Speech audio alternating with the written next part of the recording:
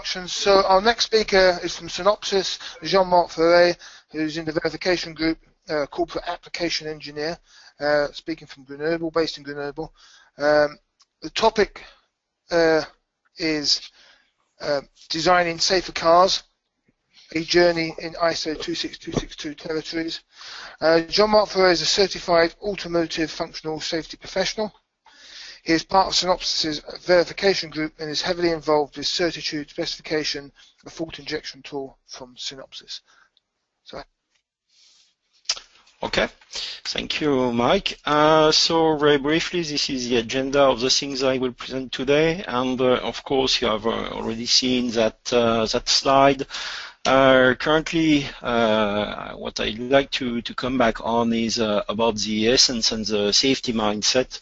And I feel that the ISO was built on one observation, is that if anything can go wrong, it will, on which three questions can be derived: what can possibly go wrong, how to avoid it to become catastrophic. And catastrophic has currently two aspects. One is a technical aspect that you can see on the right, like car taking fire after a crash, or maybe car crashing, why it should not have.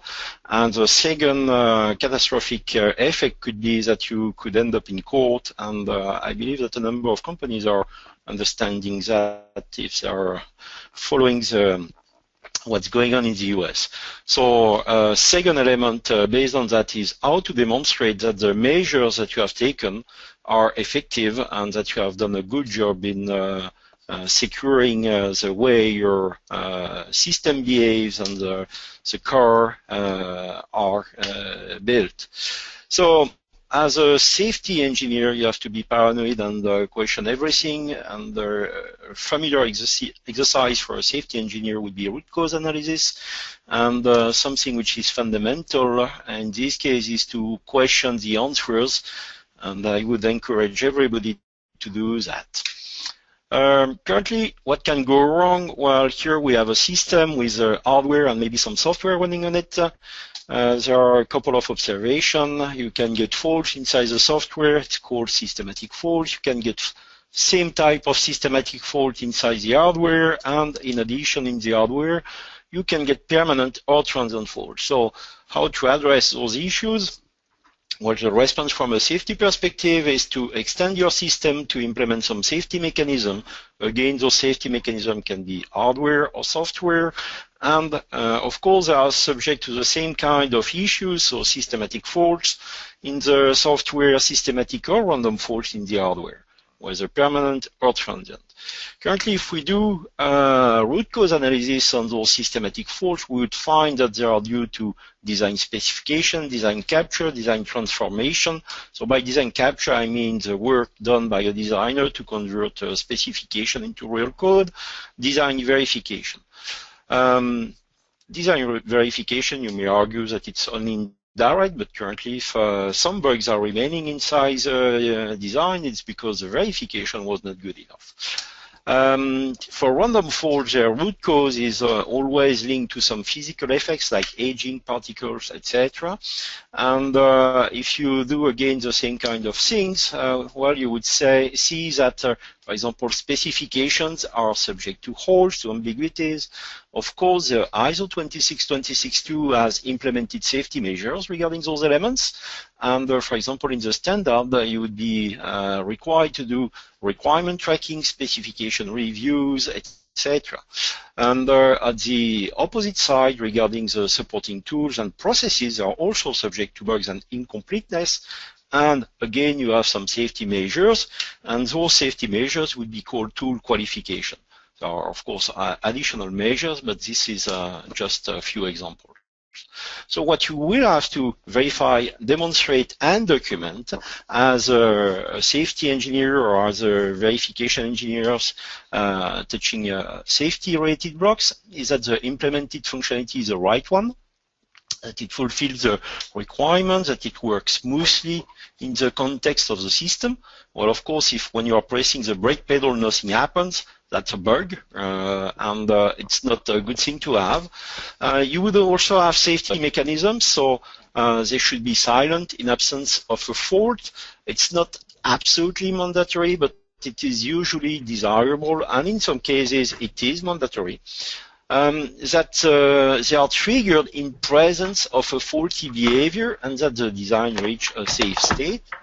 And you could also have periodic tests to check the health of the design, and currently this is quite important because you want to avoid fault accumulation over time.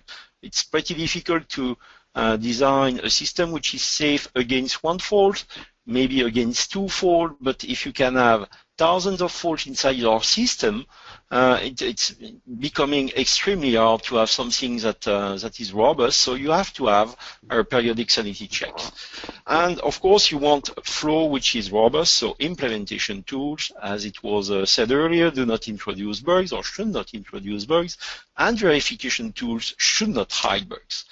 Of course, there are a number of lower level requirements, questions, issues to address, everything to make the life of the engineers very fun.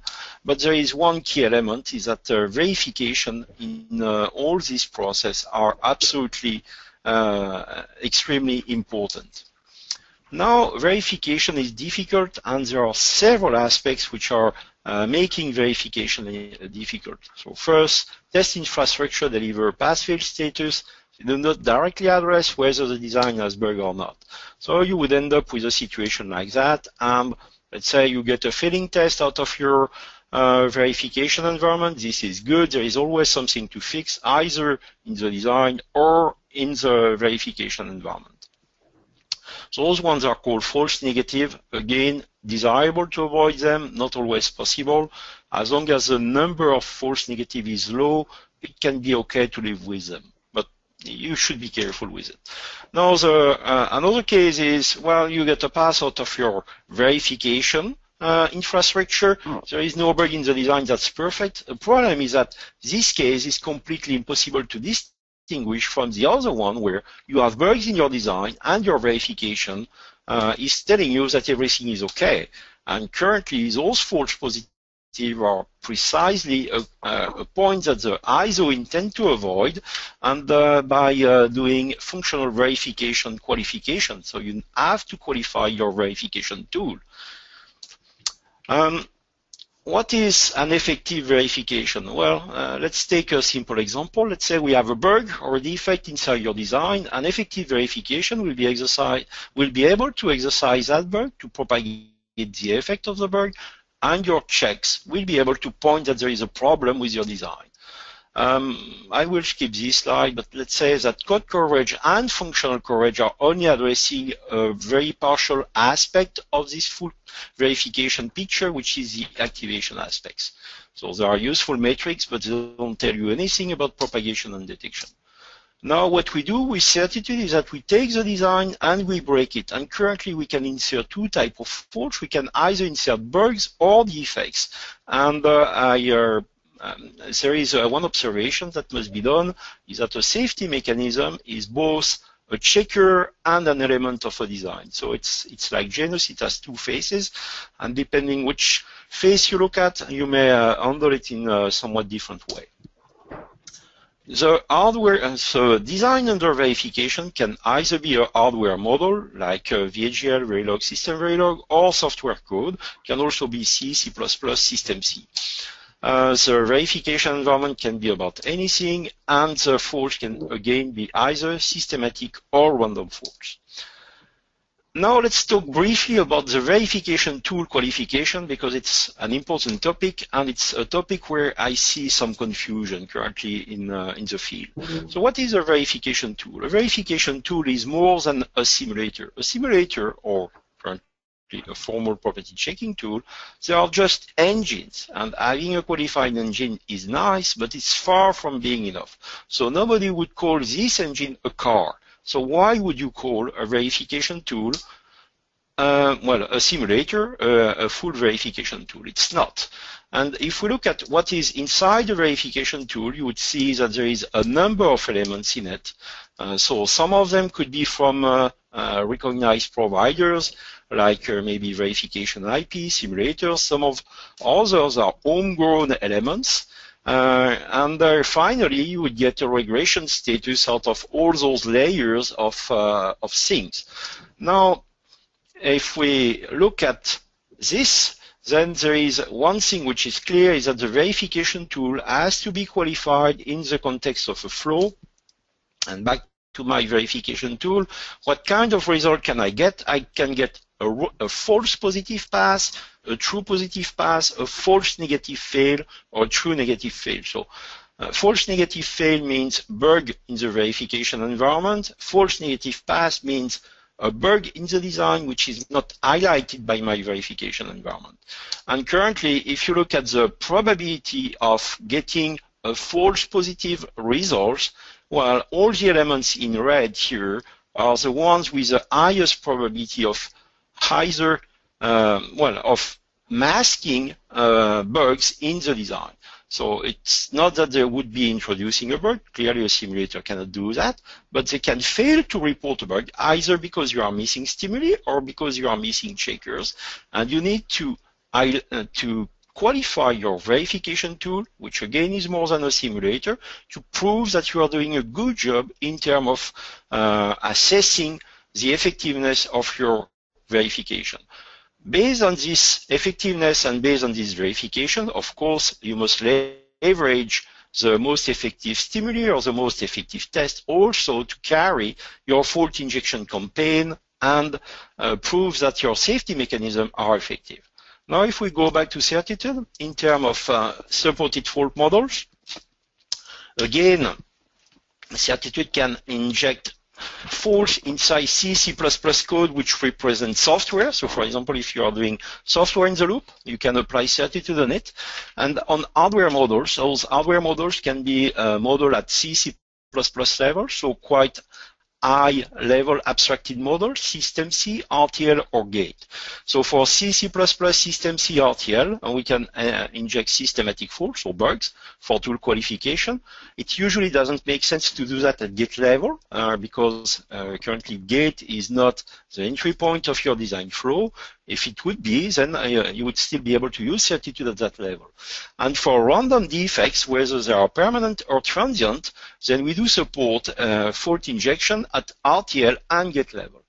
Now, because we are able to support multiple levels of abstraction, that means that you can start using Certitude very early in your development process and identify which tests are the best one to be used later in your verification flow, so whether it's at RTL level or for your fault injection campaign.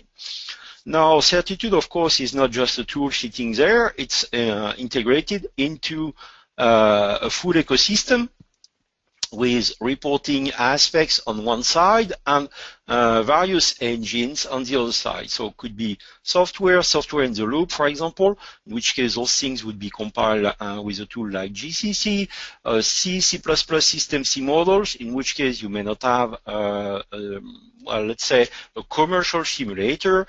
We are also able to integrate with Sabre, which is a mechatronic simulator. Of course, with Synopsys verification continuum, which contains simulation, formal analysis, virtual prototype, and with third-party tools like our friends from Mentor and Cadence or formula analysis tools.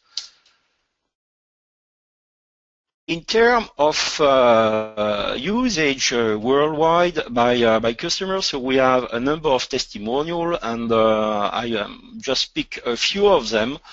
Some of them being related to automotive or heavily related to automotive. And we have a number of additional papers on our SNUG website, which are all in direct endorsement of Certitude, either for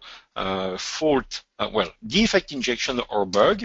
And in terms of benefits, by using Certitude, verification engineers and safety engineers are now able to reveal the false positive issues that they can have in their verification environment or in terms of exercising their design, because one of the key elements, as it was highlighted previously, is that if a fault doesn't propagate, why is it like that? Is it because the fault is intrinsically safe? And we also have a part of Certitude which can basically safe, or it could be because you are missing scenarios, or maybe that the scenario is not exactly doing what it should. So There are source of false positive, which can be missing broken checker, missing broken test scenario, infrastructure issues. And currently, again, safety mechanism is both part of the design and part of a verification of the design. And for safety engineers, they are now able to provide evidence that the risk of systematic faults or bugs in the developed product is minimized, that the verification effectiveness and verification tool qualification is correct, so that they have achieved high confidence in detecting bugs in their design or bugs in their safety mechanism, that their safety mechanisms through, again, defect injection campaign are effective, and that they are able to demonstrate the robustness and the effectiveness of the safety mechanism. So maybe to broaden the picture a little bit, currently Synopsys has been involved in the automotive market since many, many years, and has a broad range of products, and which can even be quite surprising. So of course we have complete verification environment and infrastructure, but we go also up to things like LED lighting design and simulation, so really a very wide range of products. So we've been in that domain since many years. So this is what I wanted to quickly communicate during that conference. Is there any question? Okay. Well, if there is no question, please feel free to. Hello, Jean. Is there any questions from Bristol? No questions from Bristol. No questions online. Okay, so thank you very much. That's Jean-Marc. Thank you. You're welcome.